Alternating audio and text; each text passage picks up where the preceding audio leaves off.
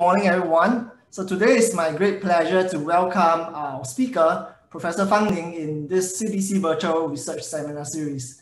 So Professor Fang received his Bachelor's of Science in Chemistry from Xiamen University in China in 1998. And then he went on to University of British Columbia in Canada to do his PhD in the group of Professor David Chen in 2006.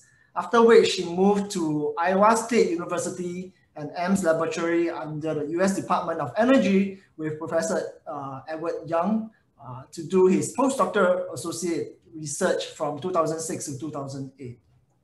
And then from 2008 to 2015, he was an assistant professor of chemistry at Iowa State University and a faculty scientist at the US Department of Energy Ames Laboratory. So in July 2015, he moved his laboratory to the Department of Chemistry at Georgia State University and became an associate professor. So his research is multifaceted. So he aims to open up new frontiers in chemical and biological discovery through the development and use of novel optical imaging platforms, which provide sub-diffraction limited spatial resolution, high angular resolution, excellent detectability, and also nanometer localization accuracy for single molecules and nanoparticles. So his work has been a great inspiration when I was doing my postdoctoral research work in the US, also in the field of super resolution microscopy. So without further ado, please join me to welcome Professor Fang and his topic on single molecule imaging of chemical processes on nanocatalysis. Professor Fang, please. Thank you very much for the introduction. Let me share my screen here first. Okay.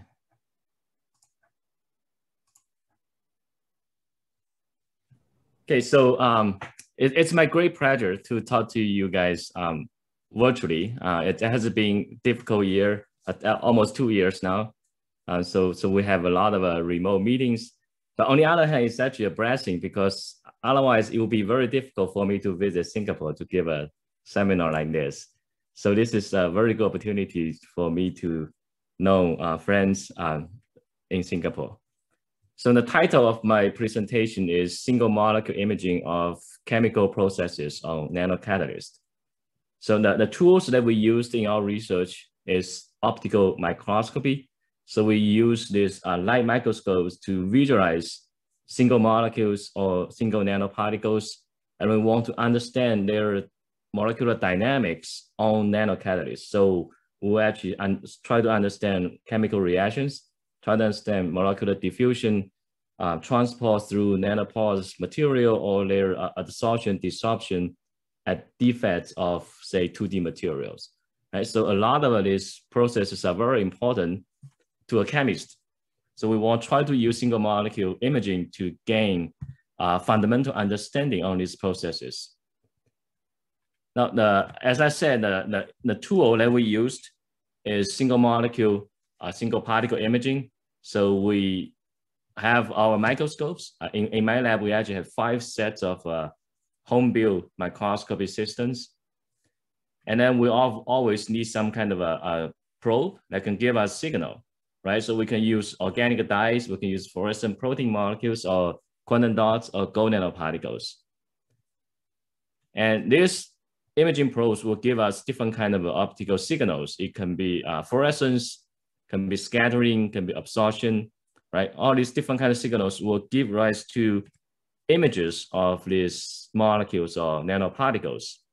So a typical imager of a single molecule looks like this. It's like a blur image because of this point spread function of this single emitters through the microscopy imaging system. Right, so we have this spread of photons on the camera. From this kind of image, we can actually find the location of our molecule. Now, if you keep looking at the same molecule or same nanoparticle, you can actually get a time series, which is a single molecule, single particle trajectory, as you can see in this graph, right? So we can get the dynamics of the single molecules when they are interacting on our nanomaterials or inside the cell or on the cell membrane, all these different kind of systems. Now, I also want to emphasize a very important concept that will be used throughout our today's discussion, which is super localization. I don't think this is a new concept anymore. I mean, a lot of people are using this concept. So I want to go very briefly through the key points. So as I said, the microscope will actually create image for objects, right? If we have a point emitter, it goes through the microscopy lenses, will actually generate an image. It's a point square function like this. Right, so we have point square function that the fluorescence image on the CCD camera, can be fitted by the point square function, or a function that can actually depict this kind of a graph, right? So we can use Gaussian fitting, for example. Then we can actually find the very center position of this image, like the photons are spread out on a small area. Now, using fitting, we can actually find the very center of this image. Now, if we keep doing this many times, we'll actually be able to find the location of this molecule with statistical significance, right? So we can actually say we can find this molecule's location with localization precision of, say, 1 nanometer, 2 nanometer, right? So for different systems, you may have different localization precision, but this process will actually convert this fluorescence image into these dot maps.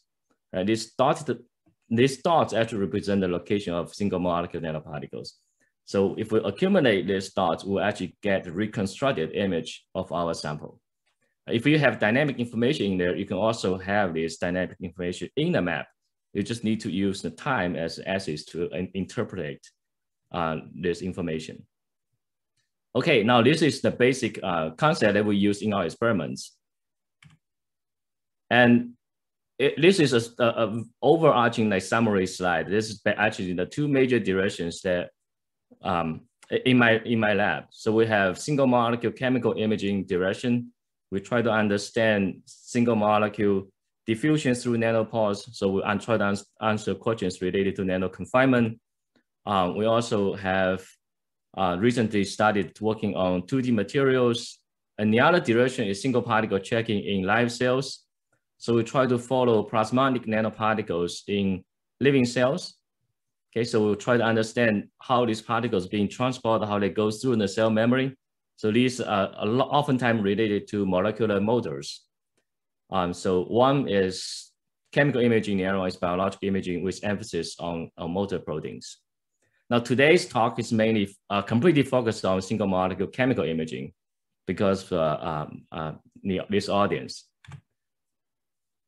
Now we have the single molecule imaging technique, and now this has been used to understand catalytic reaction on single catalyst. Okay, so we are not the first group to start this research. As early as 2006, there was a report to show a ferrogenic reaction. Ferrogenic reaction means we have a non-fluorescent molecule, give no signal, it can react, can be catalyzed on the surface of catalyst and be turned into a molecule that can actually fluoresce.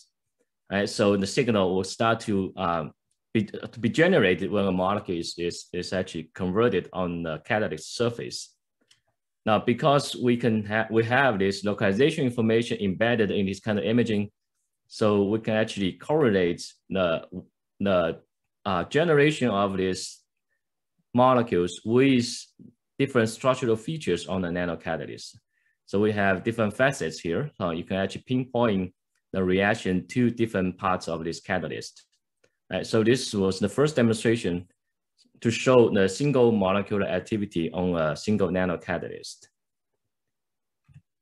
Now we get in the game actually also very early using this localization concept. So at that time, Professor Peng Chen at Cornell University, he reported on the catalytic reaction on a single gold nanorod. And we report on a different system, which is actually a hybrid structure of semiconductor decorated with gold nanoparticles. So these hybrid structures can be activated using either visible light or UV light, right? Visible light can activate the gold nanoparticles. So the hot electrons will be generated in gold and be injected into semiconductor. or we can use UV light to excite the semiconductor, and then the electrons can be injected into gold. So we actually can have control the polarity of this material during catalytic reaction. And our experiment actually show the transformation responsible by the holes or electrons on a single nanocatalyst. So this is a typical map of these reactions on a rod-shaped catalyst. Right? So the holes and electrons map out on this about 200 nanometer long catalyst. Now, all of these previous studies rely on localization concept. I have been emphasizing a lot to this point.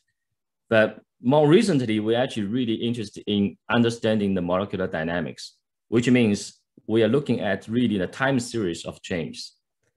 Right? So we want to follow these single molecule nanoparticles over time. We want to actually get the molecular dynamics.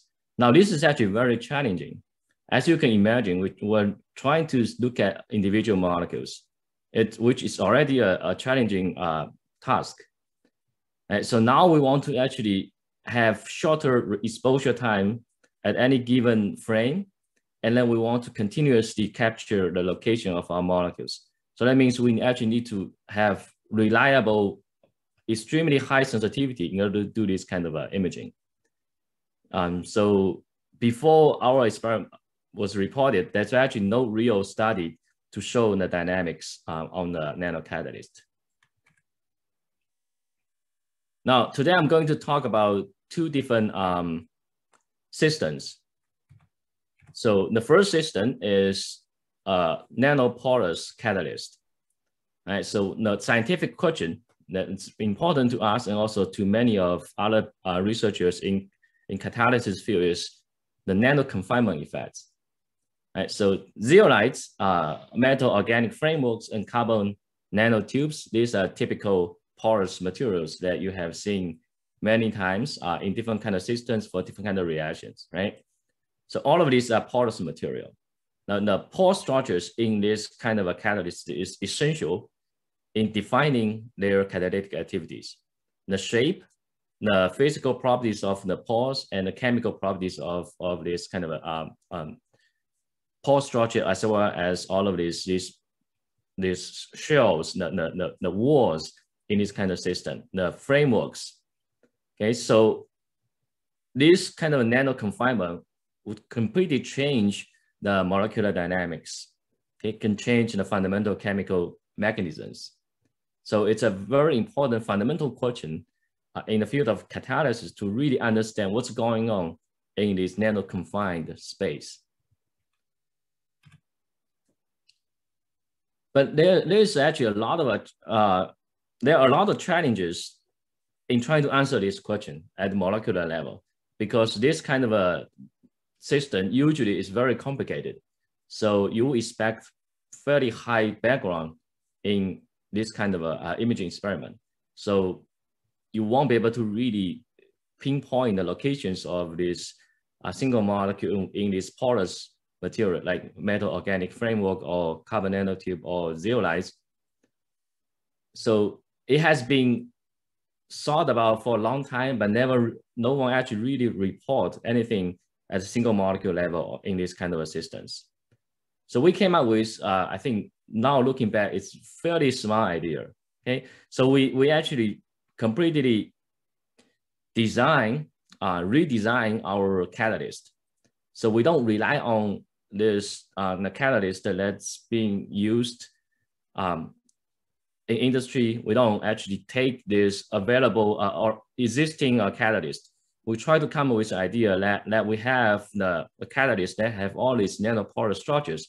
At the same time, it's suitable for single molecule imaging. So this is one of the emphasis that we have been trying to address in the last 5-8 years, which is try to build the right system for single molecule. So this is just one example that we actually succeeded. Now in this particular system, we have core shell structures, right? So we have a silica core in the middle of this catalyst. And then this little balls are actually the metal nanoparticles. Those are the reactive centers, the catalytic centers. And then we build a mesoporous silica shell on top of this core, right? So it's the core shell structure. We have a silica core, metal nanoparticles, and then the mesoporous shell. Now this mesoporous shell has all of these aligned pore structures, right? So in this cartoon, you can see for a reaction to happen, this non-fluorescent reactant must diffuse into this pore structure, goes all the way towards the end of this nanopore, and then react at this location, and then it becomes fluorescent molecule, and then it would diffuse out. So using this system, because everything, most of the stuff in here is made of silica, so it's actually transparent in our imaging system. It's a very clean, with a very clean background.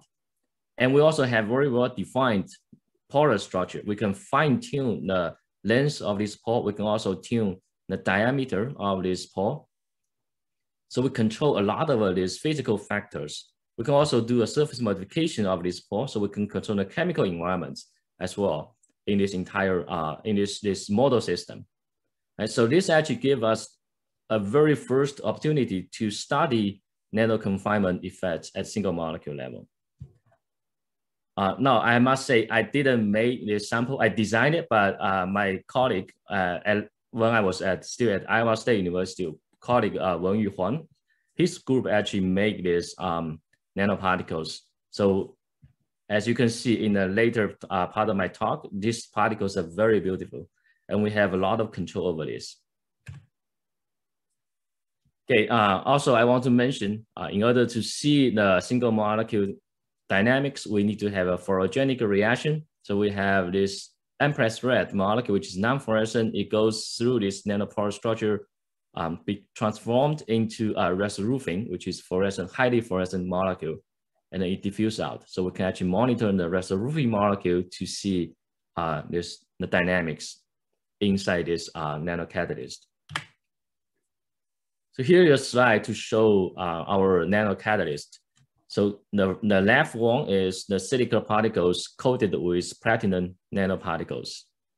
Okay, and then we can build a shell on top of this particle. So this is core shell, the final product of the core shell particles. You can see these darker dots, those are the metal particle, and then the silica core, and then the silica, mesoporous silica shell. Okay, so the typical size of the particles are listed here. The core is 100 nanometer. But of course, we can make it much larger, like 200, 300 nanometer, no problem. In most of our experiments, we use platinum nanoparticle, but you can change it to other metal. And then the pore structure in this TEM image, the pore diameter is 2.2 nanometer, and then the pore length is about 120 nanometer. Again, we can tune these numbers. It can be 1.6 nanometer. It could also be 3.3 nanometer. These are the three diameters that we have tried so far. And the length can be from 220 nanometer all the way to 400 nanometer. Now, before I go into the details of our experiment, I want to show you one result that puzzled us for a long time, about 4 or 5 years ago. Okay, so this is where we started our push to understand the nanoconfinement. From all of our single molecule imaging experiments, we get two important measurements. One is about reaction rate. The other one is about adsorption strength, which is essentially adsorption-desorption equilibrium constant on the nanocatalyst. Okay, so in this polar structure, we have this non-fluorescent molecule transport through the entire pore, arriving at here, and then they get adsorbed to the metal nanocatalyst. A reaction happens and turn it into a fluorescent molecule, and it will diffuse out. So this D here is the diffusion coefficient, and K here are the reaction kinetic constants, and M pressure comes in, resoroofing comes out. Okay, now we can measure the reaction rate constants, the K effective reactive rate constants, and then also we can measure the adsorption strength of the molecule on the surface of metal center. Okay, now what's surprising here is if you look at the first results, the ray constant, when there is no shell, which is 0, okay, there's no shell, like using this particle without a shell, the ray constant is actually 7 times smaller than there is a shell. Now, this is very surprising. Think about it. When the metal reactive centers are exposed to your reactant molecules, the reaction actually is slower than when these metal reactive centers are protected, like shielded away from your reactant molecules, right? Common sense said this is not possible. Now, the other measurement at adsorption strength here, we measure the equilibrium constant. You can see without the shell, the adsorption equilibrium constant is about 2 times larger than this 120 nanometer shell. So that means when there is the pore structure like there, then the molecule will be less adsorbed to the surface. It will actually, the adsorption equilibrium constant will be smaller. Okay, so these are the 2 measurements that really confused us, and we try to find answers, and it lead to a lot of interesting studies. Okay, now just keep these questions in your mind, and then we'll go through all of these measurements first, and then I will explain what's the theory behind these observations. Now, this is one slide that shows all the equations and mathematical models. I don't want to go into detail of this kind of a mathematical derivation because it's probably not necessary for our talk, but this is a foundation that's needed to understand the mechanism. So we build a system like this, the core shell particles, so we can actually also write equations based on the different parameters as shown in this figure, right? So we have the core size of the core particle and different radius for different parts, right? So we can actually write the equations for the mass transfer through these porous structures. We can also write the equations for reaction rates. We can have one set of equation based on Langmuir-Hinshelwood model. Now, this model actually states that the diffusion is actually not really important for the reaction. Okay, now we also have a diffusion coupled Langmuir-Hinshelwood model. Now, this is actually the true model that we had used in our study. The reason we actually need to study diffusion coupled model is because clearly, as shown in this figure, the diffusion of our reactant and product molecules is essential to understand the kinetics, okay? So because it needs to go through all of its pore, the length of the pore, and react and then take off, right? So the kinetics has to be diffusion coupled because this diffusion is a finite part of the whole phenomenon. Okay, so this is a model that we built, and we can use this to understand our system. Now I want to point out the 3 key measurements in our experiment is the diffusion coefficient of single molecules through the nanopore, the reaction kinetics, and also the adsorption equilibrium constant for the unpressurized molecules. Okay, so these are the 3 key measurements for our single molecule imaging experiment. Now, as I said, we are interested in dynamics, molecular dynamics. So we actually redesign and rebuild our single molecule imaging system. Now, this system is based on total internal reflection fluorescence microscope. And this is something that I learned during my postdoc years with Professor Ed Young. He's a pioneer in using this system for chemical studies. And now in our new system, we actually push, we kind of like push everything to perfection.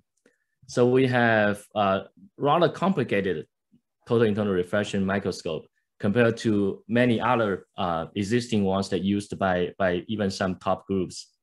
So in this case, we have a very special sample holder. It can hold our sample very stably. We also have an auto feedback control system that can keep this prism-based total internal reflection imaging like consistent in focus for many hours, right? So that combined with our automated adjusting of the incident angle, we can actually achieve absolute best sensitivity on our microscopes. Now this allows us to push the temporal resolution to about 30 to 50 milliseconds. And before us, most of these kind of studies will use 200, 500 millisecond temporal resolution. So we push it to one order of magnitude faster that actually indeed give us a lot of new information. And in our experiment, we actually build a flow chamber and we immobilize our nanocatalyst on the surface of this flow chamber. So this is just a bright field image of this catalyst. Each dot here is one catalyst on the surface. And so we flow our reactant molecules and also other substrate through this chamber. And now this is a movie shows the captured reactions. Now you see these fluorescent molecules, bright spots showing up at different locations. Right? So each of these molecules actually give us one transformation of catalytic reaction. It's one bright spot showing up means one molecule is being generated. So we can record the positions of this molecule over time. If we do that, we'll actually have this time trace of reaction. Now, for this time trace, we actually just only pick on one particle. It's in this bluish box. Okay, so you see now it show up, a molecule, a bright spot show up. That actually means the spike showing up on our trace. Okay, so we have these traces keep going on for hours for the same nanocatalyst. So we can capture a lot of this on-off information from this catalytic reaction. Right, so we have this trace, we have the fluorescent molecule generated, and they will dissociate, transport out and dissociate. Okay, so between these bursts, we have off time. Now, if you keep accumulating this tau off and the off time, you can easily convert this off time into the velocity of your reaction. Okay, so this is the basic fundamental way to calculate the reaction rate from a single molecule activities. So we can keep doing this for a very long period of time. And the important information is also the localization, right? So as I said, we can have nanometer scale localization for single molecules, right? So you see one bright spot showing up. If you look at it more carefully, you not only just see one spot, you actually see a trajectory for this molecule, and it's actually diffusing through a nanopore. So this is just one example that we captured, right? So each dot here shows a location of molecule at different time, and we can actually get its trajectory. We can actually also calculate the R here, which is the step size between the two frames, the two consecutive frames. Okay, so using this concept, we can actually plot the histogram of these steps. Okay, now here we need to really understand the meaning of this step size. So we did a control experiment. We first have this resolution molecules, which is our product molecule, adsorbed on the surface. Now these are essentially the immobilized molecules. Right? So then we just image this immobilized molecules, and we find a step size for these immobilized molecules. Now, because these molecules are not really moving, so what we're really getting out of this movie is actually the localization precision, this uncertainty in our measurements of these locations. Right? So this purple group is the distribution of the step size that measured for these immobilized molecules. Right? This group is narrower because this is essentially give us experimental localization precision.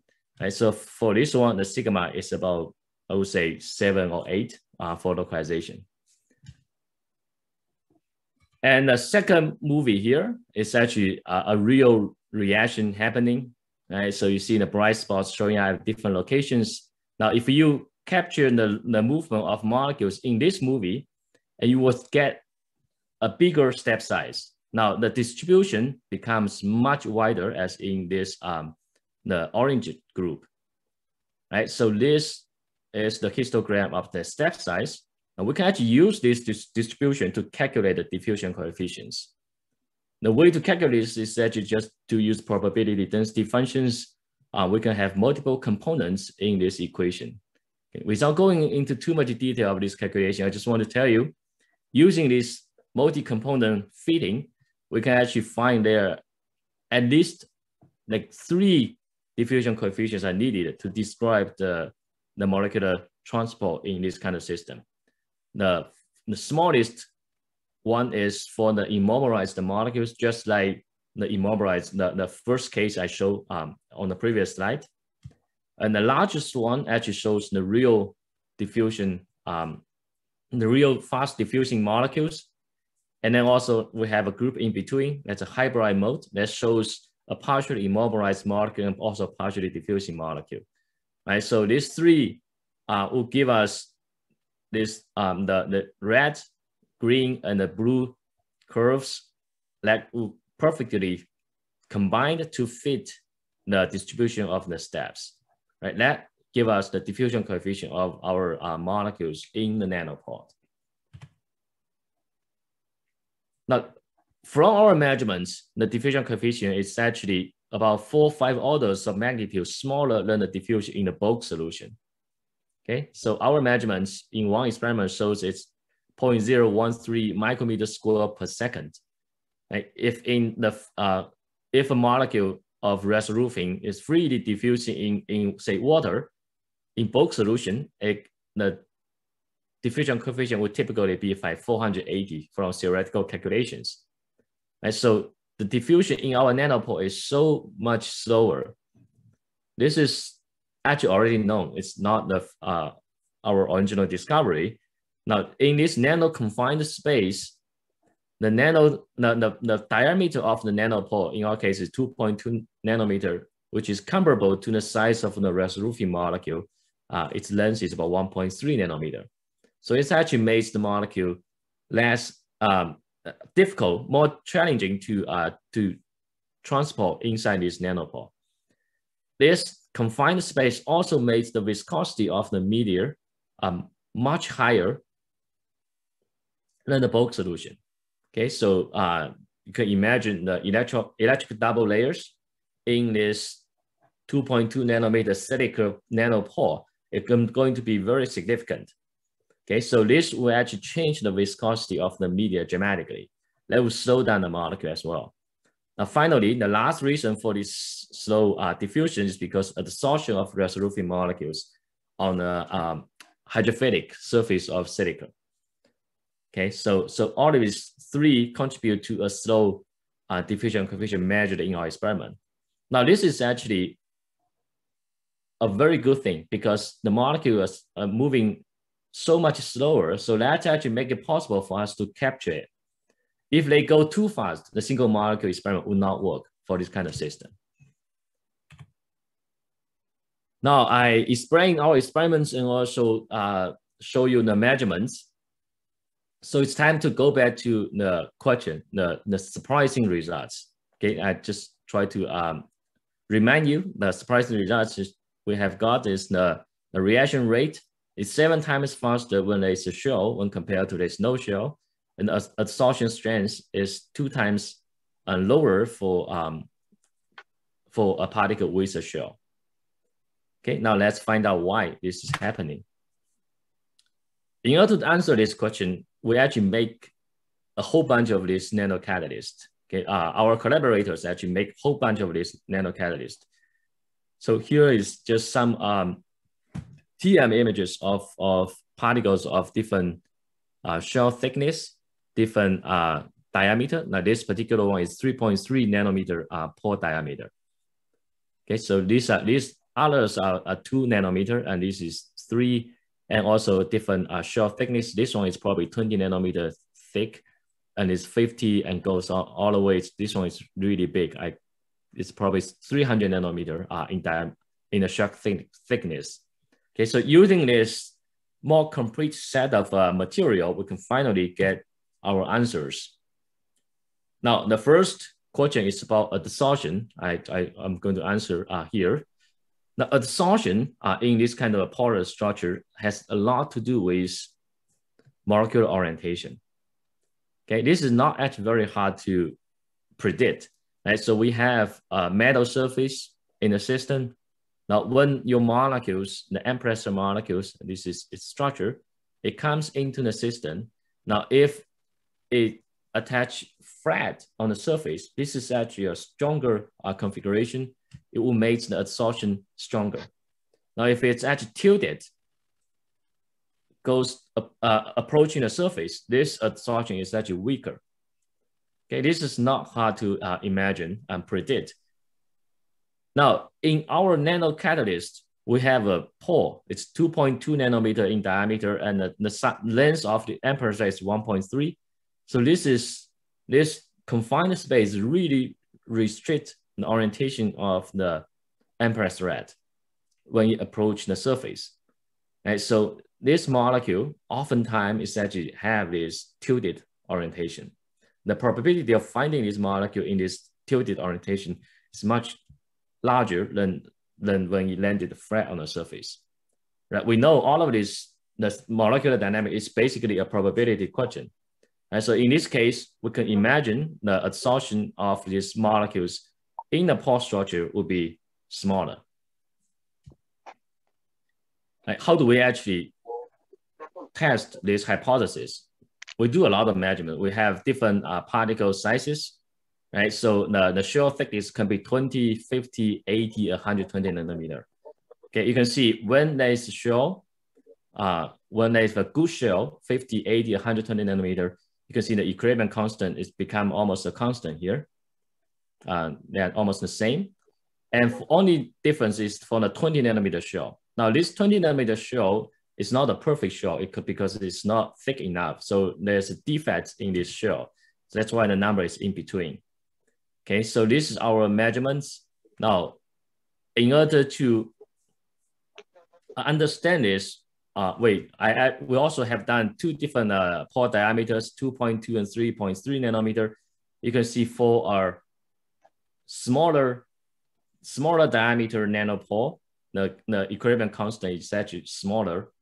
When there's larger nanopore, equilibrium constant is higher. Now this is also understandable because when the pore diameter is larger, the molecule actually have more freedom to position himself and have a higher probability to lay flat.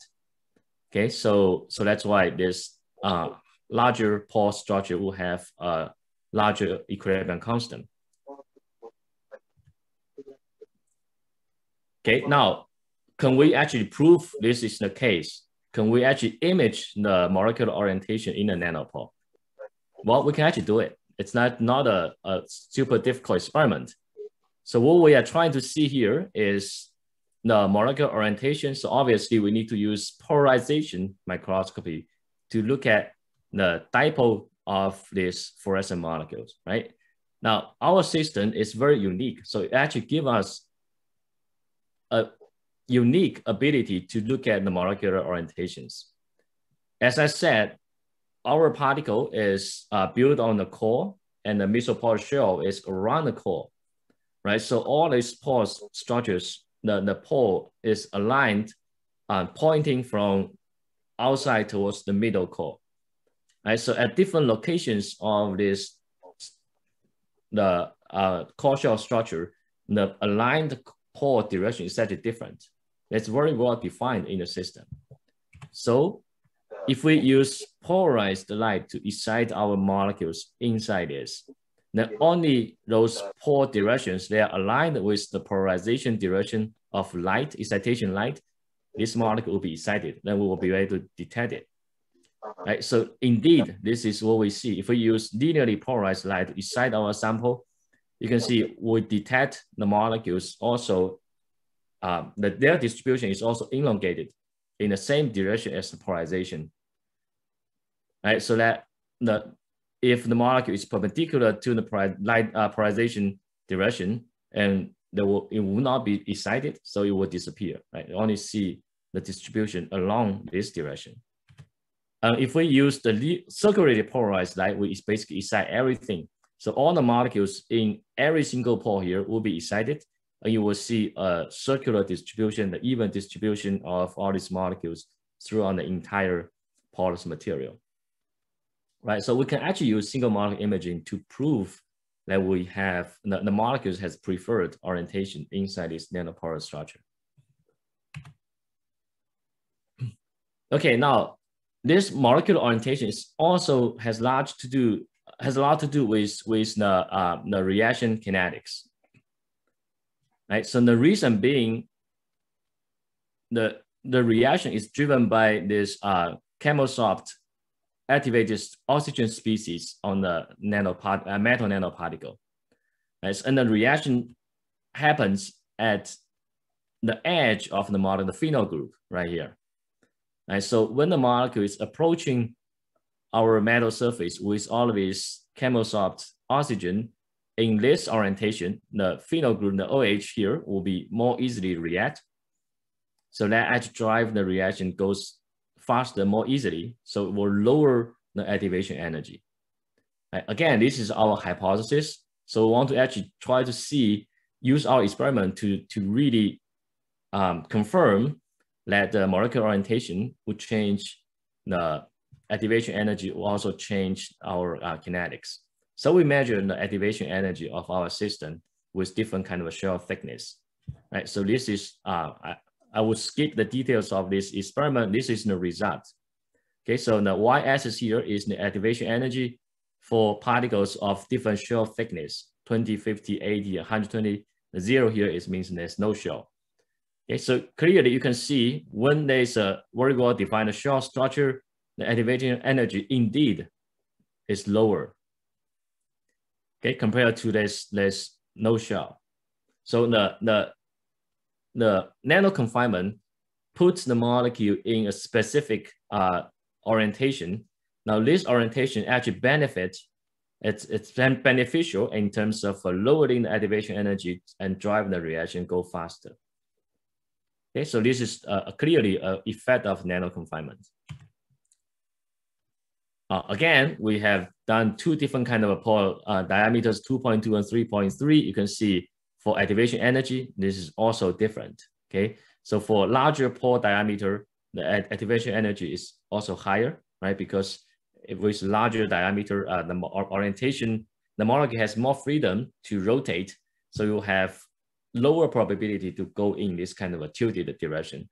That makes the activation energy higher, also makes the kinetics slower. Okay. Now, so far, we have talked about adsorption, we talk about adsorption, talk about activation energy. The last remaining question is related to the length of the pore. Okay, so in all of these graphs, I show you the measurements with different shell thickness, the different lengths of the pores, right, the pore length. Now, the most interesting and also most confusing observation is in the last graph here.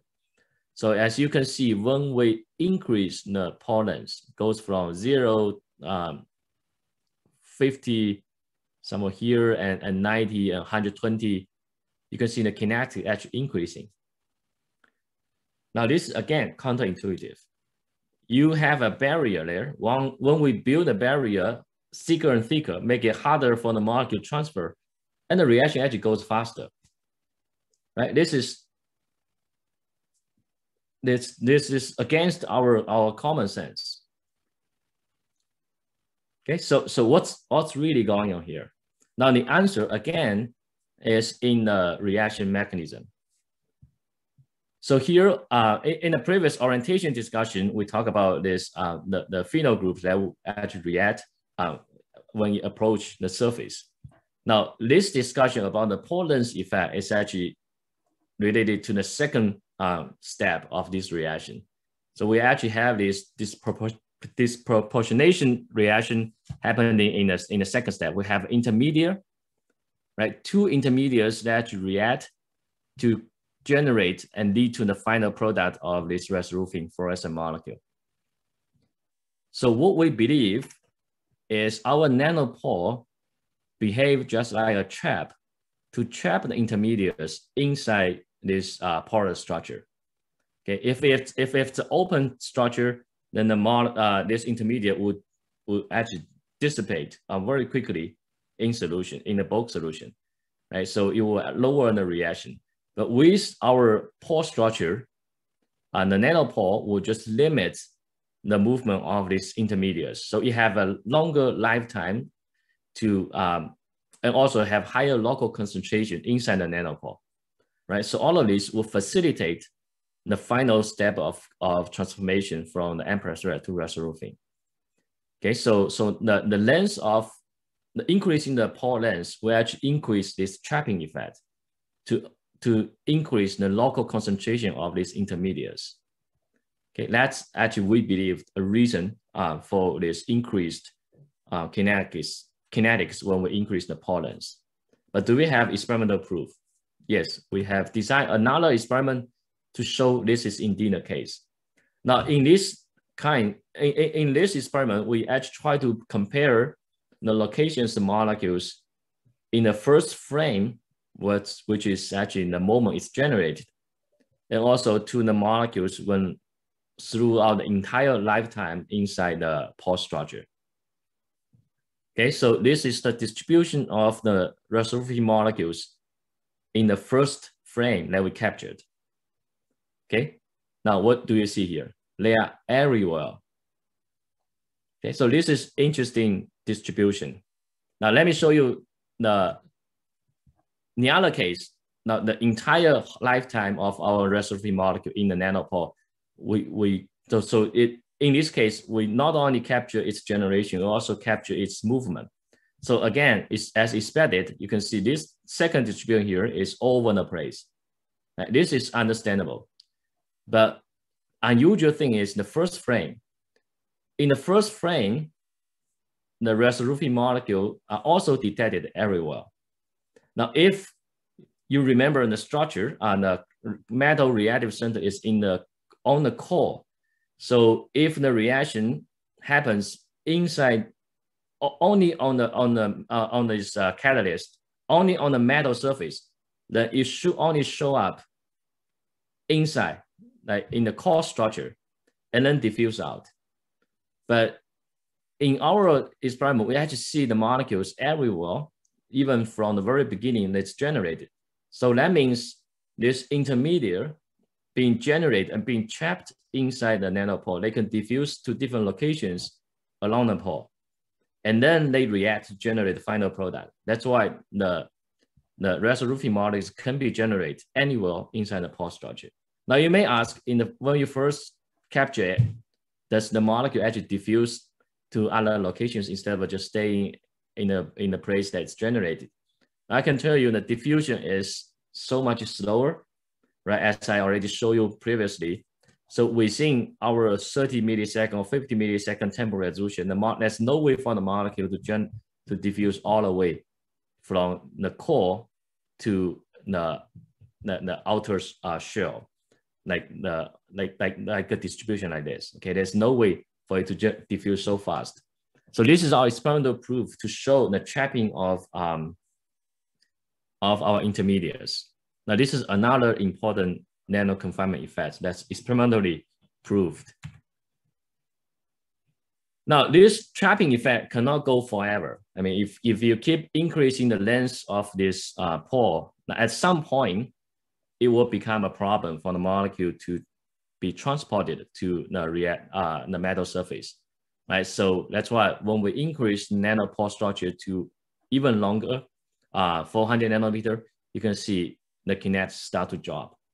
Okay, so when it's a shorter nanopore, it's increasing, but once it hits some threshold, it will start to fall off.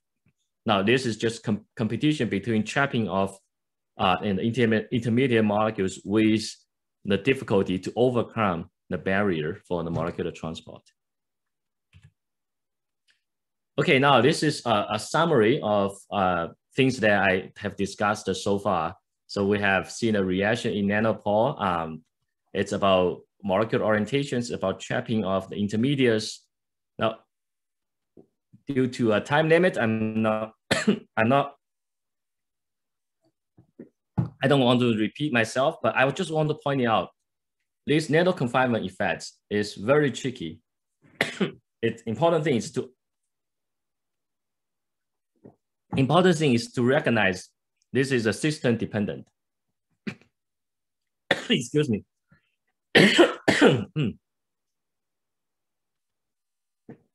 It's system dependent. So we have relative size of the nanopore and the reactive molecule. Okay, we also have this unprecedented to a roofing reaction. It could be different reaction, could be different kind of interaction with the surface. So the nanoconfinement effect will be different for different kind of chemical systems. That's why it's so tricky to actually study this nanoconfinement quantitatively in a system. But our specially designed nanocatalysts give up a really good chance to explore many different factors using our system. We're still working on this kind of using this system to understand nanoconfinement. So you will see more studies from us in the future. Now, I think I still have time to go through the second study that I want to talk to you about. So here we move on to a different catalyst. It's a 2D material, 2D layered material. Like graphene is the most well-known 2D material. But we actually use many other different type of materials for our study. So the focus here is no longer nanoconfinement. For 2D material, there is no nanoconfinement. What we are really interested in is defects. The defects on the 2D layered material. So we want to understand the photocatalytic dynamics on different kind of defects, like the edge of the 2D material, wrinkles, and also vacancies. Right, so it's well-known 2D material can be used as a catalyst in many important reactions like CO2 reduction, hydrogen and evolution, and all kinds of things. Right, so importance of 2D material in catalysis is unquestionable. And in order to improve the catalytic performance of 2D material, one very useful strategy is to engineer the defects. If without the defects, if you have a perfect material, then you are looking at mostly just bezel planes, and that is actually not good for catalysis. The activity of this bezel plane is usually the lowest compared to all other structural features on the 2D material. Right, so there are many different ways to carry out this defect engineering. You can try to expose more edge. You can apply strain. You can also do the doping to put different kind of like, for example, the metal reactive centers or different atoms on the 2D material. Right, so there are many different ways to dope the 2D material and to improve its catalytic activity. However, there's challenges there that should stop us from really understand different catalytic activity at molecular level. One of the questions that always puzzle us is which defects has the best catalytic activity and why. There are many different types of defects that have very subtle structural differences. Right? And simple experiments will not tell you the difference between these different kind of structures. Now, obviously, you need high spatial resolution in order to compare different kind of defects, different kind of structural features. Right? So we need single molecule imaging experiment to do this. But there are other technical difficulties. For example, it's well known that graphene sample will quench fluorescent molecules very easily. So you don't actually easily get the single molecule signals on the graphene sample. And there are other background issues and things like that. So that's why, to this point, there's no real single molecule studies on 2D material. There are many studies that try to use them, with the fluorescence molecule, but not really at the single molecule level.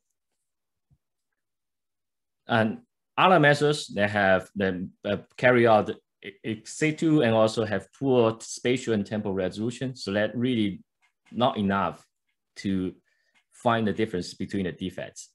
So again, we use our ultra-sensitive single molecule imaging system. We do in situ studies.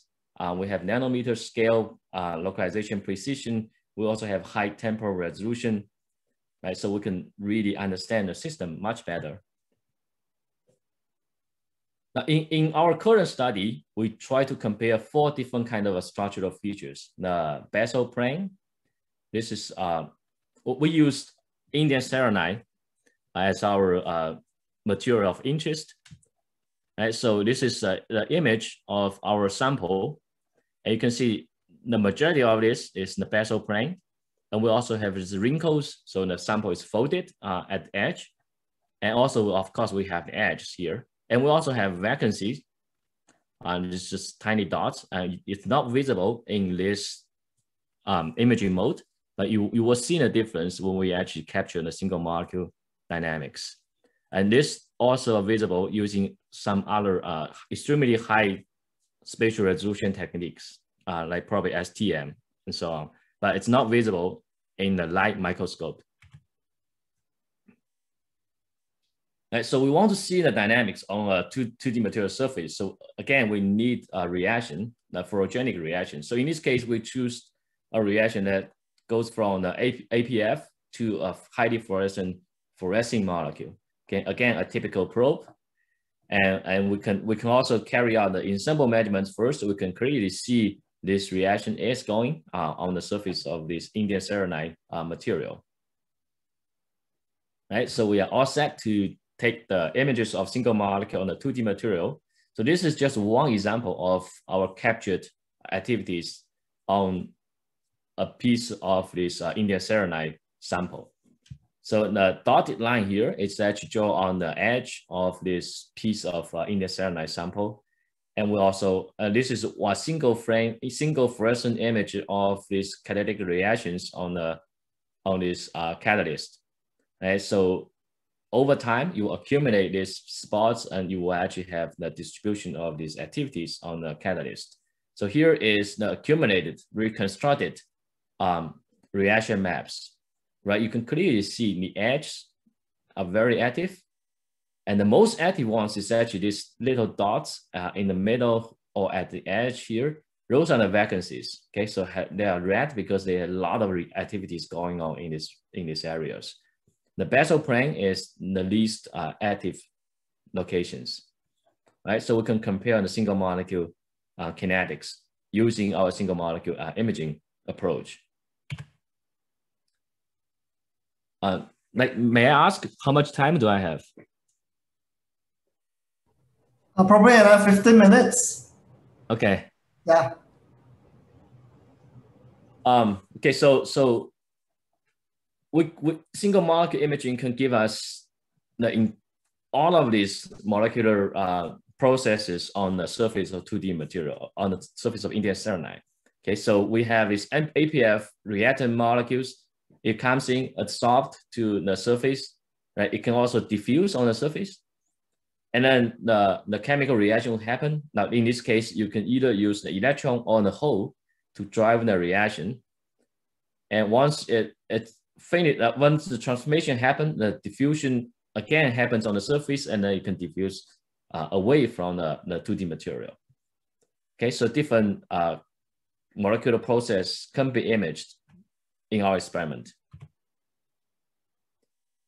So very quickly, again, we can capture the fluorescent bursts that shows individual molecule generated at a specific location, and then the time between the two adjacent bursts actually give us the tau off that can give you the kinetics.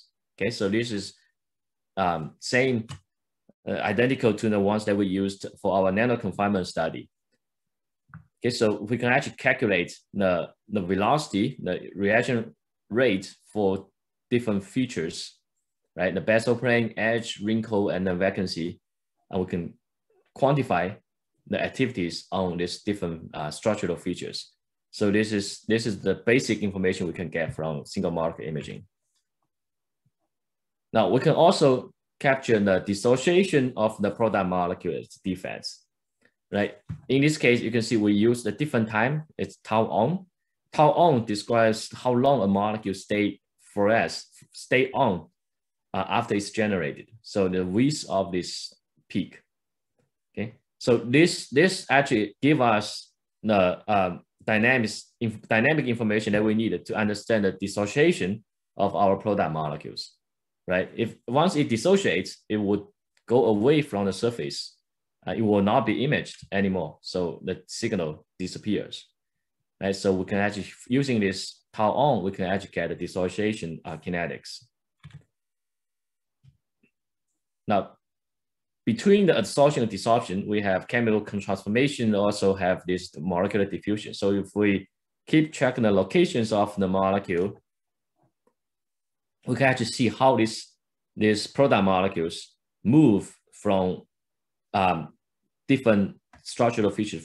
For example, it can diffuse away from the vacancy after it's generated. Right? You can actually find a different location before it dissociates from the surface. So all these are meaningful to understand the reaction kinetics, the overall reaction kinetics in the system. So this is our captured single molecule diffusion data. So you see a lot of these little flower-shaped traces. Now these are single molecule traces. So from this analysis of these traces, we can see different cases. We can have molecules that are very mobile on the surface. You can have molecules that stay in one location after it's generated, or you can see molecules that move for a little while and then stay in one location, right? So three different scenarios: immobile, mobile, or hybrid. Now this actually shows the molecule interacting with different defects with the basal plane. Okay, so this is real-time information on how this interaction goes on the surface. Now, this also helps us to explain the desorption kinetics, right? So we have different ways for this molecule to dissolve from the surface. It can be a direct desorption, which needs to overcome a larger energy barrier. It could be a mediated desorption, mediated diffusion. It can go over a smaller bump that's related to diffusion, goes to different locations, and this location, the new location, will probably facilitate an easier desorption. So a lot of things could go on the surface. We can capture all of this in single molecule imaging. Now, this is another very interesting slide. We're still trying to understand more of these results. Now here, we're still doing the imaging of single molecules at different features of the indium selenide sample. But in this case, we add either a hole or electron scavenger to the system. This hole, for example, if we add a hole scavenger in the system, it will quench the holes. So there's only electrons remained for the reaction on the surface of this 2D material. Okay, so if we add the electron scavenger, then we quench the electrons, then only holes will actually be active to drive the reaction. Right, so now you can compare to the system without holes or electron scavenger. Now this is very interesting. You can see if we add the electron scavenger, which means we get rid of electron, we only net holes to do the reaction, and this is almost the same. Okay, so that actually tells us the whole reaction pathways it can happen on the basal plane and also on all kinds of defects. However, if we remove the holes and we land the electron to drive the reaction, and now you only see the edge and also this vacancy sites are become active. So only defects are actively using electrons to drive the reaction. The basal plane has no activity at all. Okay, so this is our single molecule approach to really understand the roles and the role that played by the holes and electrons in this reaction. Okay, it's turned out to be the final slide I want to talk to you about, and I want to thank my students and postdocs over the years contributing to this the chemical imaging project. and the two collaborators, Wen Yu at Iowa State and also Shidong at Georgia State, to provide us with the sample and the funding from the National Science Foundation at the United States. And just final two slides. I only talked to you about our single molecule imaging. So this is basically total internal reflection fluorescence microscopy. In my lab, we actually have many other techniques like differential interference contrast, total internal reflection scattering, Raman, combinatorial spectroscopy combines single molecule with Raman, light sheet, and also other storm imaging for biological systems. So there's many other things that I don't have time to talk about. We have many applications, biophysics, nanomedicine. Today I only talk about nanomaterials and single molecule catalysis. And finally, to some of you, it might be of interest. So I'm just with Jixing at Boston University. We just started a new Gordon conference. It's called Gordon Conference on Chemical Imaging. Okay, so we have a emphasis on using single molecule, using other optical microscopy techniques to understand chemical systems, to also emphasizing on using chemical information to understand biological systems. Okay, so originally we planned to have it in 2021, this year, but for an obvious reason, it's postponed for 2 years. So we'll have it in May or June 2023, 2 years from now. Okay, so I hope to see more of you at that meeting. And this will be the first meeting on the chemical imaging. And I guess that's all. Thank you very much for your time and attention.